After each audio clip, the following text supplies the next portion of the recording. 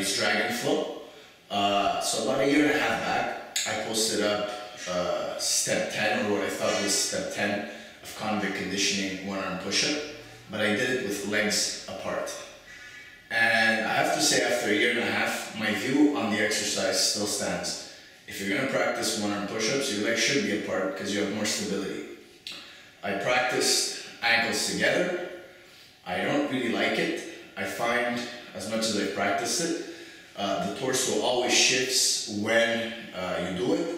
And in fact, I had this really awful cramp making this video in the middle of my bicep and tricep. Felt like my arm was going numb. And the shifting is almost inevitable. So I've seen o.a.p.u do it, I've seen Max Shank do it, I've seen pictures of gym butt thrusts, and all of them have their torso which shifts. Now in this past year and a half, I was a little disappointed on some stuff. There's so many experts that wrote me on how to do this prison push-ups, and yet when I would look on their YouTube page, there would be zero in the amount of visual content on how they do the prison push-up.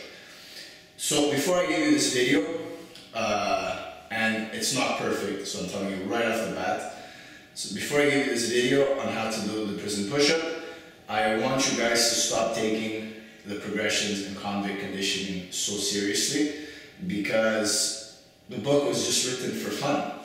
If you look at when they're doing the PPC, Progressive Calisthenics Certificate, Paul Wade is never there because Paul Wade is a unicorn. He's somebody that doesn't probably exist. So when you guys write me and tell me this is how Paul Wade does it, and you give me all these stats, it's a bit of a joke. Do your best. Try your best with the exercises they give you. Try it. It's not to say that you won't ever keep your torso straight or legs straight. It's very possible, but again, it's a very rare exercise. In fact, if you want to know my opinion, the one-arm push-up feet together is relatively new. Sort of like the muscle-up as a mainstream exercise is relatively new. The muscle-up as a gymnastic exercise is an old exercise, but as a mainstream exercise is relatively new. And the truth is, when you have all these relatively new exercises, we don't have facts and stats. The facts and stats on these exercises are a bit made up. All this being said, here's the video. Enjoy. I hope the progressions are helpful. And again, it's not perfect. Just the best that I can muster up for now. Namaste. So this is my full variation of the prison push-up. As you can see, my ankles are pretty together, but there's a little shift. These are the progressions that I worked on. I did a one-arm push-up with ankles together up against the wall. This is a pretty cool progression. Then what I did is I had an incline. I had a bar, and I did the push-ups on there with my feet relatively together also. I find this to be very helpful for this exercise. Again, don't forget to breathe, and even here my torso shifts a little bit. Another exercise I've been practicing that has improved my overall push-ups is weighted push-ups with the weight on the middle of my back. I sometimes do this with 3 plates. But just for the video, I did it with 1. It's helped my push-up strength altogether, if you want to know the truth. Another exercise is just practice planking with one arm with feet relatively together. Stay maybe 5-10 seconds on each side and shift. This will give you the idea of what your arms sort of need to do and what it feels like for your body to have all its pressure on one arm with the ankles together. Another exercise is you take a reasonably high bench and you do a fair amount of push-ups on one side, then you do a fair amount of push-ups on the other side, and this will give you quite a bit of pressure on one arm. Very good transition. Another one is archer push-ups. Archer push-ups are really good as they work the pec all together, and they usually work one arm more than the other while shifting. Very good idea if practicing one-arm push-ups.